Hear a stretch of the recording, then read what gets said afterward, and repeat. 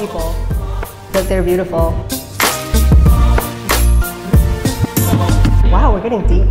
Oh, damn. Some deep stuff.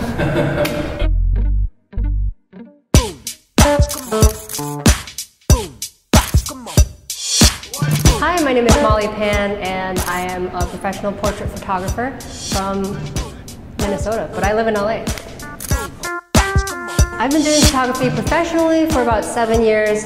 I grew up with my dad. My dad had a lot of cameras, so he's a pretty good amateur photographer. So I learned stuff from him, and I picked up some stuff from friends. I've always liked taking pictures of people.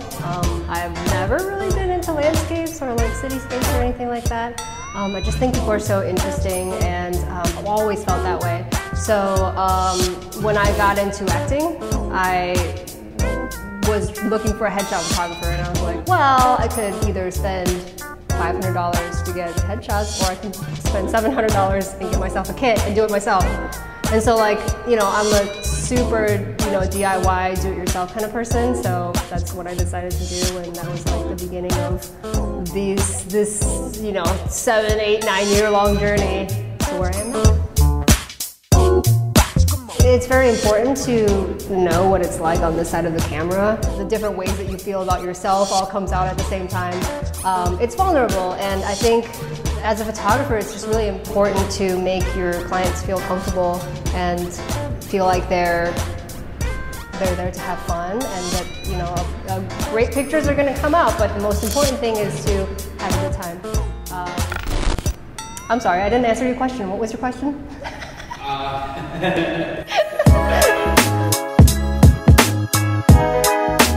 As an actor, I spent a lot of time on the front side of the camera, and I think it's really important to know your angles and to pose correctly, I guess. And so I bring that to the back of the other side, the back of the camera. I don't know, that's what it's called.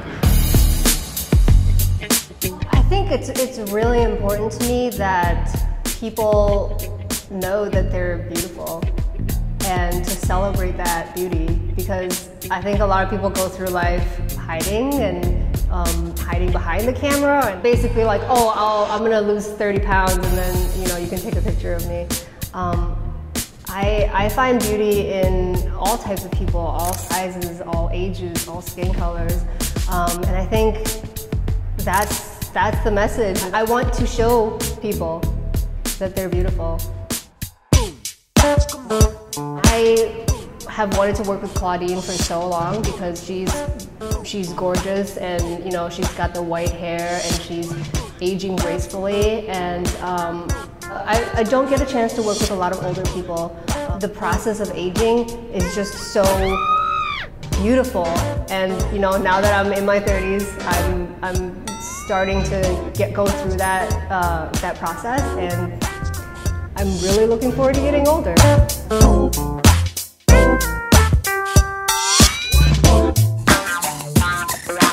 I use my Canon 5D Mark IV, and my favorite lens is my 85mm 1.2.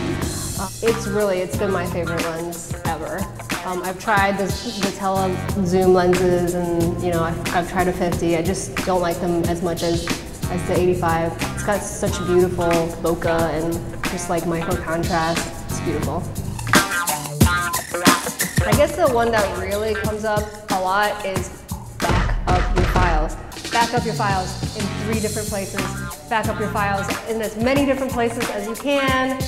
I've had to do reshoots, and I've had to do extra things and spend extra money to recover files, so back up your files to avoid a headache.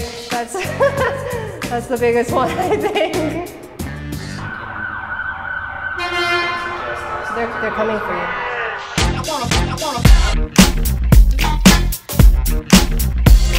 The top one is probably that they're really nervous,